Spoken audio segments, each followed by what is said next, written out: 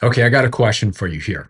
If you were deceiving yourself, if you were lying to yourself in some way that slowed down your progress, whether we're talking mental health progress, whether we're talking personal development progress, whether we're talking releasing trauma, growing spiritually, growing emotionally, becoming a fully realized human being, fulfilling your potential, whatever it is you want, if you were lying to yourself in a way that slowed you down from access to that, would you want to know about it? In today's video, I'm going to be sharing with you the number one place where my clients self-deceive, the place that whenever they bring this up and they say this particular phrase to me, I know it's time to slow down and help them realize that they are deceiving themselves, that that's really going to hold them back from understanding how to heal themselves. So if this interests you, and I really hope it does because this is highly relevant, please join me. Welcome back, everyone. I hope you're doing well out there. And let's just get right into the content here today. So, my introduction here and my title here, of course, are a little bit clickbaity, but what I'm talking about here is very real and something I really want you to understand.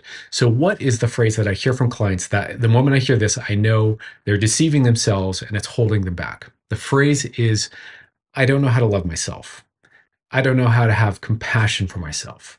I don't know how to be kind to myself. I don't care about myself. Anything like that. The moment somebody says this kind of thing to me, I know that they are deceiving themselves. They have a giant blind spot and they are blocking themselves from accessing probably what they already know and what they need to apply to heal themselves. So let me explain what I mean here. So hopefully by this point, if you've been watching my channel over the last, let's say year, but especially over the last few months, you started really cotton on to one of the major points here on the channel that I'm really preaching and developing and sharing and just trying to blast out as much as possible, which is that your self-relationship is a major place in your life where you have control that can absolutely transform your mental health and how you feel and heal you or harm you, right? So this is an important thing to understand. One of the major aspects of our lives, one of the major points of our lives that can wound us or heal us the most is relationships. And the one relationship you have all the time throughout your entire life is your self relationship, right? And this is, from my point of view, the territory, self relationship, where often we see the symptoms of attachment wounding, insecure attachment, our beliefs about relationship, our beliefs about ourselves and our role in perhaps the hierarchy or the set of value around us, right? So this is really where a lot of this stuff plays out is in our self-relationship, right? It's very revelatory to start to look at how we treat ourselves. And so this has been a major point here on the channel. It is the point of the Secure Self-Relating course that I'm launching later this week. It's the point of the Secure Self-Relating free course that I launched last week. It is the heart of what I'm trying to show you in terms of especially how to regulate our nervous systems, right? So think about it like this. If we have a toxic self-relationship, the likelihood that we are going to feel dysregulated a lot is very high. The inverse is also true, that when we leverage self-relationship in a healing way, it will regulate our nervous system. And that's exactly what that course is about. And what I'm going to be talking about a lot here, because I think it's the lowest hanging fruit with the biggest bang for the buck here, right? So we are immediately in touch with our self-relationship all the time. It's something to look at that we can tune into right away. So it's immediately accessible, and working that territory and knowing what to do with working that territory will radically transform your life in the way that I think is what most people are seeking when they're going to therapy. So, so that's what I'm talking about that a lot on the channel. So clients come to me and over, we'll be talking about this. We'll be talking about secure relating, secure self-relationship, and the territory of their experience with that. Pardon me, I'm going to take a sip of water here. And over, I will hear clients say, I don't know how to be kind and loving towards myself. Now, the irony of this is that almost always, especially if the client is someone who's been through a bunch, like they grew up in a really rough or horrible situation, or there was just a lot of chronic mistreatment, or they've been through some really serious abusive situations. People who have been through really traumatic stuff almost invariably are incredibly kind people who really deeply understand how to treat others properly, right? So almost always when I start asking these people about how they are towards others, how they are towards animals, how they are towards people who are suffering or helping other people, these are people, usually, if you've been through trauma, you have a lot of compassion, have a lot of understanding and empathy. Have a lot of, it's meaningful usually for these people to treat others well, right? They want to model that in the world and be a part of the solution. And so what's so ironic when I hear this from clients often is that they're like, I don't know how to treat myself right, but then they know exactly how to do all these really amazing, loving, kind, compassionate things towards others, right? And this is why I call bullshit. This is why I think this is a massive piece of self-deception, because generally speaking, you do.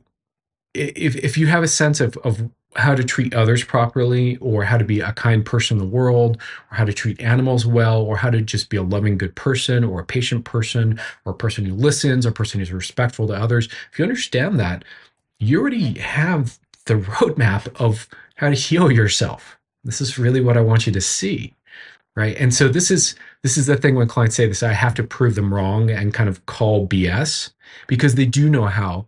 It's just never occurred to them to map over what they know from relating to others into their self relationship. It's really that simple, right? So we can just take what we know in terms of being good towards others and start applying that to the wounded places in ourselves, and some really magical, transformative, healing, beautiful things start to happen. It's the whole point of secure self-relating. Insecure self-relating, there, really, that's what I'm doing, is mapping out what are those behaviors, what are the different approaches to relating, what are the common mistakes that we think are well-intended but can be harmful, what are the nuances, but the broad picture you can do right away, which is just think about how you treat other people when you want to be good to other people, and do that towards the wounded part of yourself. It's that simple. I just can't, I just told you in like one sentence how to heal your trauma. That's it. Okay. Do you see it? Do you get it? Are you hearing this? It's simple. It's really not that complicated. But in that, for a lot of people, there are a lot of points of confusion, or a lot of points that we want to work at. So hence the course. So what I really want you to get, okay, first of all, so let me clarify something here. I want to backtrack just a shade here, a hair here. Do I think my clients are actually lying when they say this? No. I think my clients are really beautiful people who have really well-intended hearts, and this is just a blind spot. They just haven't put two and two together. Oh, I know how to be a good person in this area. Why don't I apply to this area, right? It's just like this thing that doesn't occur to people. So it's not really a lie. It's just more a piece of self-deception. It's a blind spot. It's a thing we don't think to do.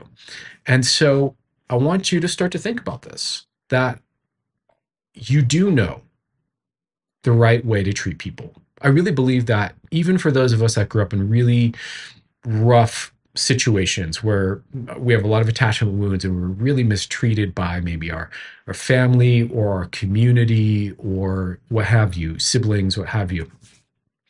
I think even for a person like that, generally speaking, we've seen enough TV shows and movies, or just met enough people in life, that for most of us, we will have some sort of imprints.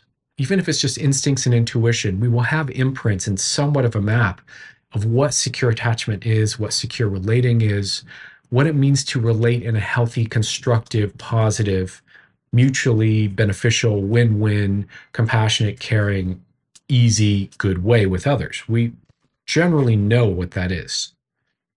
It's just that we don't think to access that where it might matter most, in the moments it matters most.